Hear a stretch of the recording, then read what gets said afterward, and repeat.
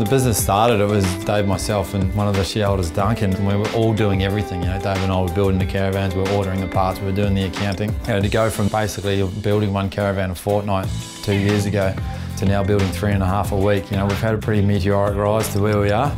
We are the only company that's building 100% composite, full-size off-road caravans in the market today. The success that the business has had is really behind creating this really elegant looking vehicle that's really technically complicated, but making it still look sleek and do what it should. Not to mention the fact that it's strong and it's light and it's got a good payload. Traditionally, the industry has pretty much built a little timber house on wheels.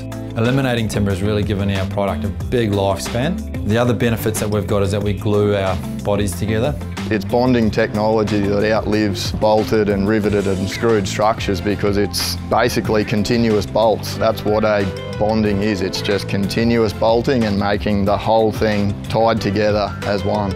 I'd say all in all at the moment we're delivering on all the aspects of a dust-free caravan, a leak-free caravan and a rot-free caravan, which to be honest, not too many other manufacturers can hang their hat on that.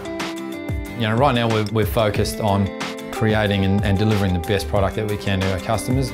It's a really big gestation period for someone to buy a caravan to start with, to make the commitment to go and buy a zone. It's a high-end product. It takes a long time. We want them to be comfortable with that, and then when they're 10,000 k's down the road, 100,000 k's down the road, they're still comfortable that they bought a zone.